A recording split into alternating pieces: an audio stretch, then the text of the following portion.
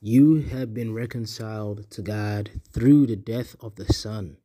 Through Jesus Christ, you are reconciled to God. Through the death of the Son, you are closer to God than you will ever be. You are so close right now. You are close. And you will never perish. If you are a believer, you will never perish.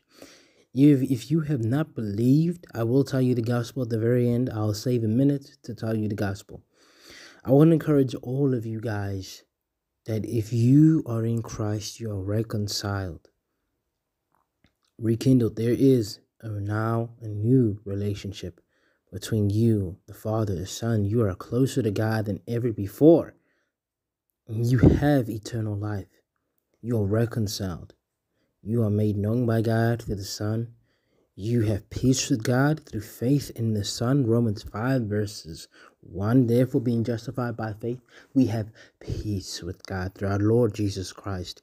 Yes, you factually, not experientially, but you factually have, or should I say, not just experientially, but you factually, all words aside, I'm not even going to use these words. You as a person have peace with God. That's it. That's the truth. I'm not going to add any words to it because that is the truth. You, as a person, have peace with God through faith in Jesus Christ. Therefore, being justified by faith, we have peace with God through our Lord Jesus Christ. Oh, glory to God, right? This is a beautiful knowledge and saying. It's a beautiful truth. Reconciled to God. God's mercy is bigger than any mistake you have made. And that is true. It is very much true. God loves you. He does. And He died on the cross for you. Jesus died on the cross for your sins. He gave up His life to give you a new one. If you have not yet believed in Jesus Christ, let me tell you the gospel right now. You see, we've all sinned. Romans 3 verse 23 says, for all have sinned and come short of the glory of God. For all have sinned and come short of the glory of God. We've all sinned. We've all messed up. We haven't met the standard. And we are all deserving of punishment. Romans 6 verse 23, for the wages of sin is death, but the gift of God is eternal life in Jesus Christ our Lord. You see, the punishment of my sin is death. It's not just having a bad time here on earth. That's just because of sin in general.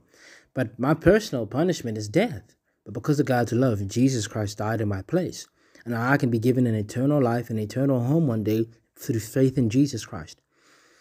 Here is the gospel. For I delivered unto you first of all that which I also received, how that Christ died for our sins according to the Scriptures, and that He was buried, and that He rose again the third day according to the Scriptures.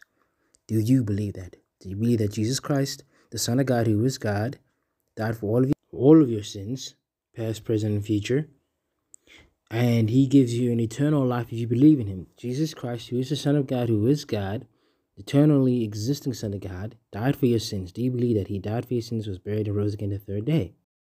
If you have decided to believe that truth in Jesus Christ today, you are saved. You are forgiven of past sins, present sins, future sins. In fact, all of your sins were in the future when Jesus died, because He died 2,000 years ago, and we were 2,000 years ahead of the time.